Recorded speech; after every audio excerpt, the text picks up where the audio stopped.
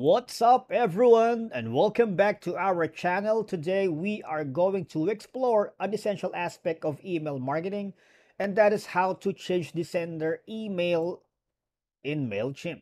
Customizing your sender email is crucial for branding and ensuring your emails are easily recognizable by your subscribers. Now, before we jump into the action, if you are new here, don't forget to hit that subscribe button and ring the notification bell so you never miss out on our latest adventures, and it keeps you on the loop for future content. And to our returning viewers, welcome back, and we appreciate your ongoing support and could not wait to embark on this journey with all of you once again here. Now, let's get right into changing the sender email in Mailchimp. It's important for several reasons, as it directly impacts on how your email campaigns are received and perceived by your subscribers, right? So a customized sender email address appears from a familiar domain, right? So basically, what will happen is it can positively influence subscribers' perception of your brand and emails.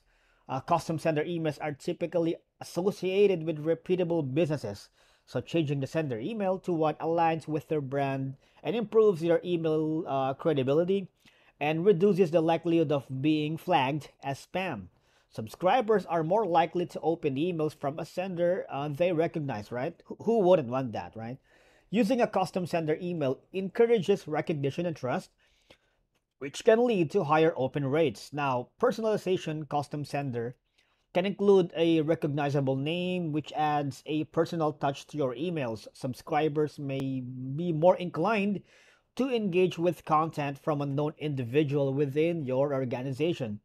Email delivery, while changing your sender email, can improve that ISPs are more likely to deliver emails from recognized and verified sender addresses to recipients' inboxes rather than spamming, marking them as spam, right? So, in hindsight, generic or unbranded sender emails can trigger spam filters. Changing to a custom sender email reduces the chances of your emails being mistakenly filtered as spam, right?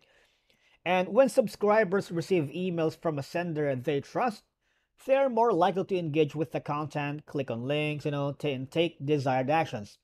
This can lead to a higher conversion rates, and they allow you to accurately test email content, subject lines and other elements without the influence of generic senders addresses. Now, when you go to the dashboard, all you gotta do is go to your profile. Some version of they can see your profile here at the bottom left.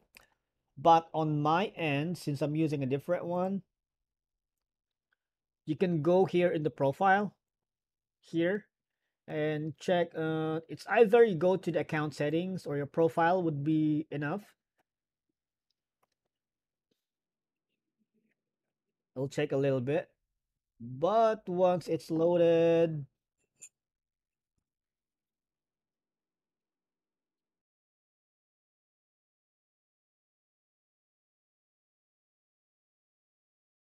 okay, now it's loaded. All you gotta do is change this email. For example,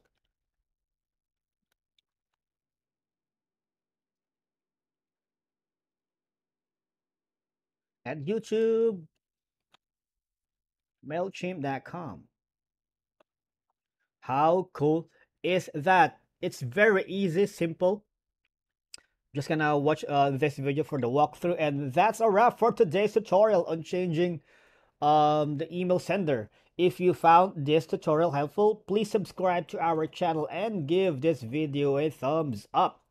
And let us know in the comments if you have any questions, or if there are Mailchimp topics you'd like us to cover in our future videos. That would be nice. And I'd like to make a few shout outs to our loyal subscribers who are relentlessly sharing our links to their friends, family, and colleagues. You are the reason why we're doing these videos, and it keeps our small community bigger every single day. And thank you for watching. I'm pretty sure that I'm gonna be seeing you in the next video. And I'd like to also make a short shout out to our sponsor for today's video. And yeah, that's it.